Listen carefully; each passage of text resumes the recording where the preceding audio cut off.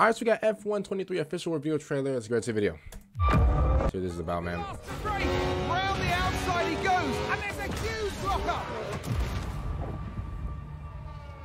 Was this going to be in Vegas? Before a race begins, anything is possible. True. It's like the world holds its breath. Hey, man, this looks good already. Why are you hesitating? Charlie Mayer is the F2 champion. Everyone thought Aiden was going to be signed by one of the big three. Something has gone very wrong here. Every season, you want to step up. There's always something to improve. Bro, that's in the game? Something's not right. Okay, box. I can't lie now. I can't lie. This looks really good, bro. Bring the tire. This has to be a red flag. I was devastated. What a great result. Bro. I want to be the best I can be. Is that the game or is that real life? Lights out and away we go. Wait a minute, bro. Losing easy points like this. Come on, you can do this.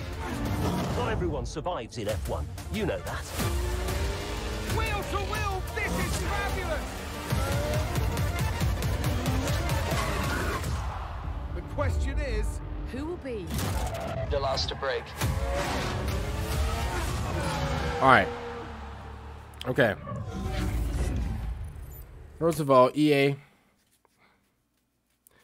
you got done yourselves, bro. Because honestly, it was one of the cutscenes to the point where I was like, hold up, is that real life or is this actually the game?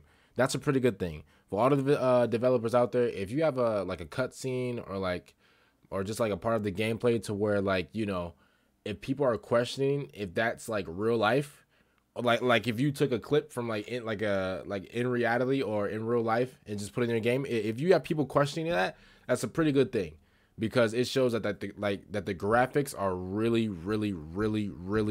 good. Because there was literally one scene where the guy was sitting down and it had like the cameras and all the production crew around him, and I thought that was real life at first, and then I was like, no, that's actually in the game. That is absolutely crazy. If you have done yourselves with that one, I will give you that one.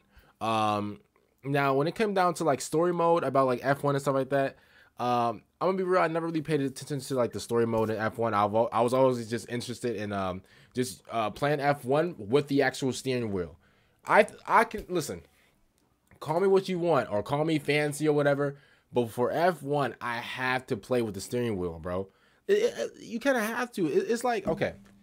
It's kind of like, I don't know. It's kind of like having like a Wii, right? It's kind of like you have like a Nintendo Wii, but not having Wii Sports. Like everybody, you have to have Wii Sports, bro. It's like it's a part of it, you know. So at the end of the day, like I kind of like have to have like the wheel to like play F1. But yeah, it looks really good. The story mode looks pretty.